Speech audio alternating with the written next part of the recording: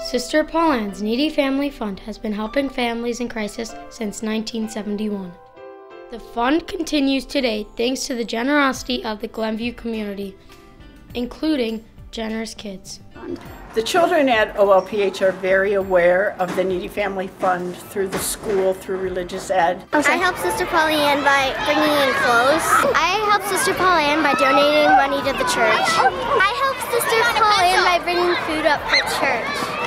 Sometimes children will not accept birthday presents, which I think is a valiant move on their part, and they ask their friends to donate the money they would spend on a gift to the Needy Family Fund. Children have done lemonade stands, Kool-Aid stands during the summer.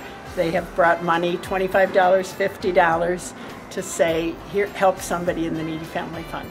I help Sister Paulanne by bringing my piggy bank in when it's full with money.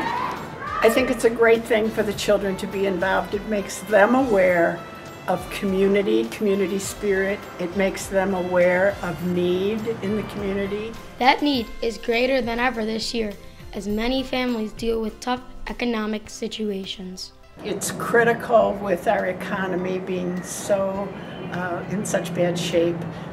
So many people out of work. Seniors find themselves not able to pay some of their medical bills, get the correct medicine. That is why fundraisers like Heart of Glenview are so important to the Needy Family Fund.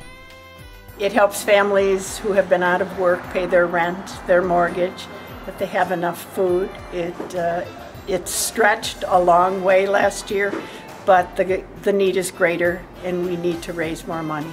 I certainly would like to thank the sponsors of the Heart of Glenview. This is a wonderful event. It's a great community building event. The children are more aware, more conscious. They're doing a great job with their hearts, but the sponsors have really made a difference, and it is a great event. Thank you very much, Heart of Glenview.